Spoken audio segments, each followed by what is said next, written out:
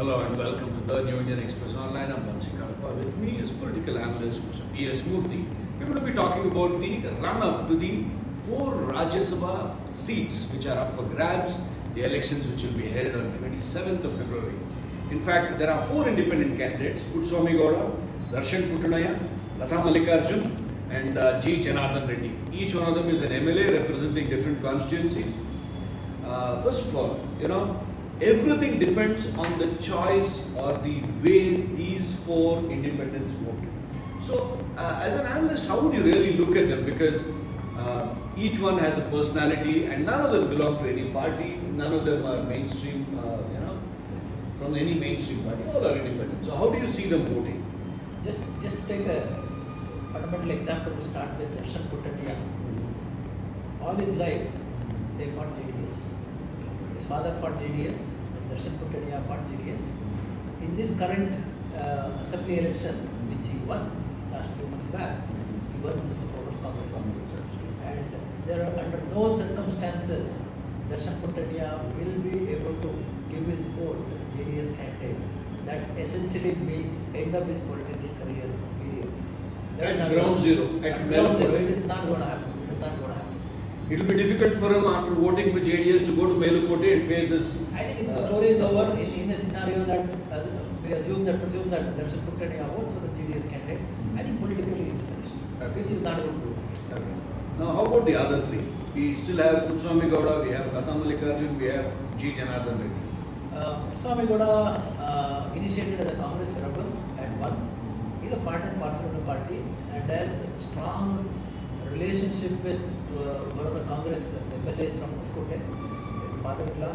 His brother is also tipped to be a Lok Sabha candidate for the Mandya seat currently.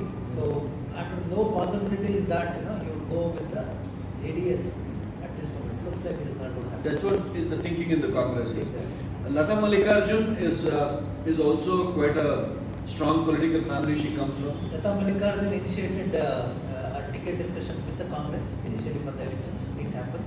Contested as an independent and won. She is an associate member of the Congress party and likely that her political future is tied to the Congress party, the constituency. And her father, P. Prakash, his last position in the party was with the Congress party. So I don't foresee the possibility of Latha Mallikarjun voting for a JDS candidate. Okay. How about Janardhan Reddy? He is someone who's won as an independent. He was earlier in the Bharatiya Janata Party. Do you think he has any love for the Bharatiya Janata Party? Do you think he will make a difference there? I think Janardhan Reddy, Gali Janardhan Reddy for Bharatiya Janata Party would have been a different thing. But asking his vote for a JDS candidate, which he has a personal, not so good equation with H.D. Kumaraswamy, and looks like the saying is also that he has met the KPCC president twice in the last 2 weeks. Looks like even that vote is not coming to JDS. Okay. Now, how different are these elections, Rajya Sabha elections? Because we've seen so many Rajya Sabha elections in the past. But this looks like a fight to the finish. I mean, it's almost like a nail-biting finish. It's like a T20 match, really. So, how different are these if you compare it to the regular Rajya Sabha elections?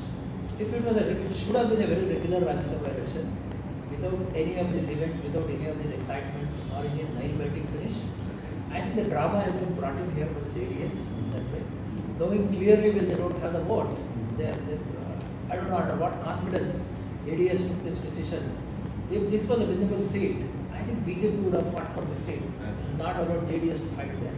Absolutely. And then, some have said that this is unparliamentary because JDS is just having 19 votes to depend on.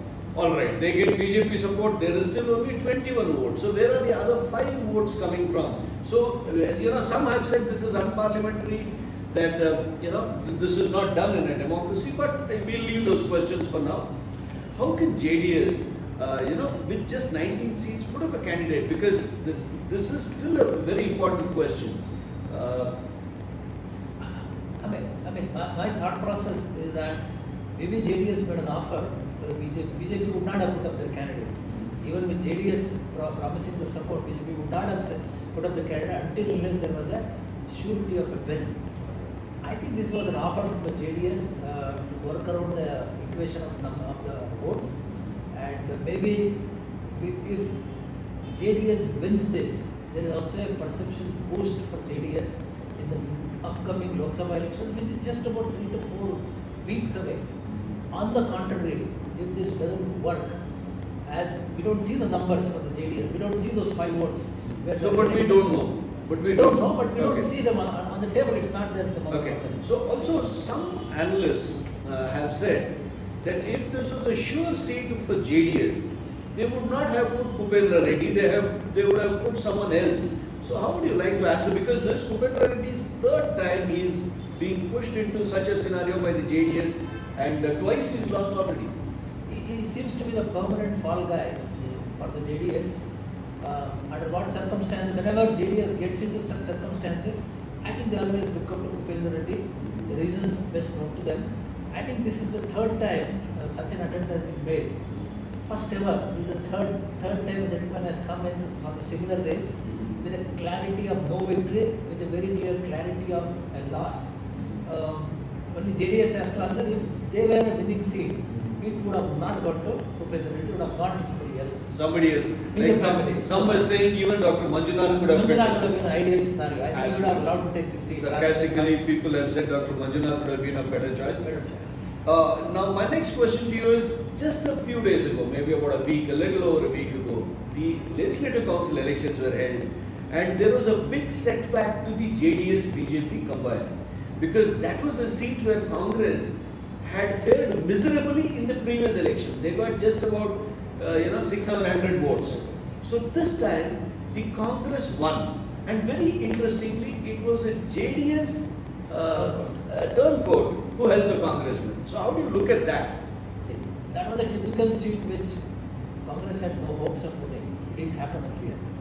The combined effort or the cadre or the votes of JDS and BJP were phenomenally high. JDS also had a good candidate who was also going to lost the election earlier. So there was also some kind of a sympathy factor was also in their favor. But surprisingly, I think everything turned around with Kupendra coming as a Congress candidate.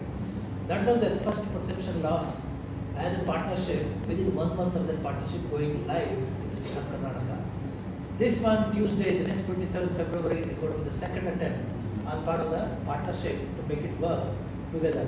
If both the scenarios go anti-JDS and BJP, it would be a huge perception loss for the partnership. Within weeks, they are going to get into the Lok Sabha elections. I wonder why such a decision itself was taken on part of the JDS to contest this election. Okay, so from what you are saying, this general election just round the corner, if JDS and BJP lose this Rajya Sabha seat, it will be a perception loss for both of them, with virtually back-to-back defeats after the Legislative Council. Exactly. Now this is the other big defeat. Exactly, and the entire narrative goes to the Congress, which very clearly says that, you know what, this is not a partnership that is working. Absolutely. It also has a potential to create fissures on the ground between the cadres of BJP and JDS. Absolutely. Because the relationship is not starting with trust. Absolutely. It is starting with 2 back-to-back defeats. Absolutely. Also, on this issue of Bharatiya Janata Party, is everything well, because Congress is moving its legislators into a safe resort, and some say that the other 2 are also taking all the necessary precautions.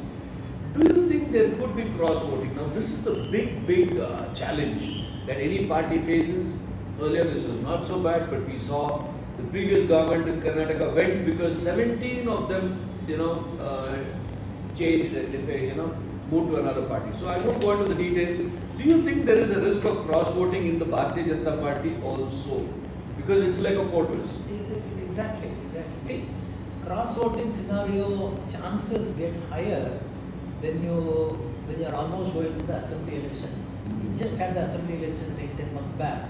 So possibility of somebody wanting to lose their membership, wanting to lose their party affiliation is very rare. If there is a possibility of a cross vote from the Congress, there is also a possibility of a cross vote from the BJP. Part of the BJP is full of Congress votes.